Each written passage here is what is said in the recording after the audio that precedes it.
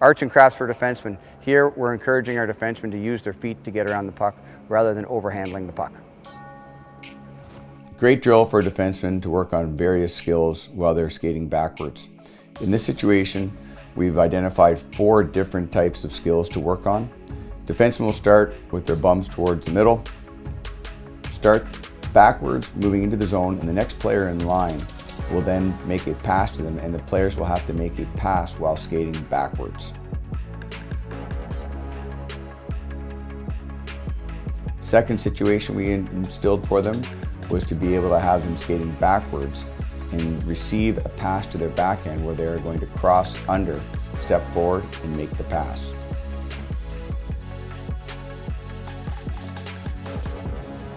Cross under pass while receiving the puck while skating backwards. What we're going to have the players do here is, instead of moving it right to their backhand before they step forward, is simply move their body around the puck by performing a cross under step and stepping forward to lean into a pass.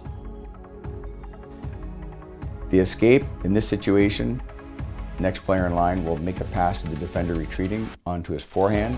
That player will then perform an escaping to his backhand and moving his feet. We don't want them simply making a tight curl, but we would rather see them start to accelerate and get their head up ice.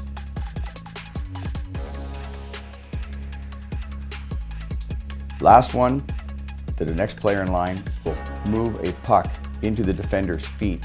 The defender will have to move the puck from his feet to either his forehand or his backhand before moving up ice to return the pass.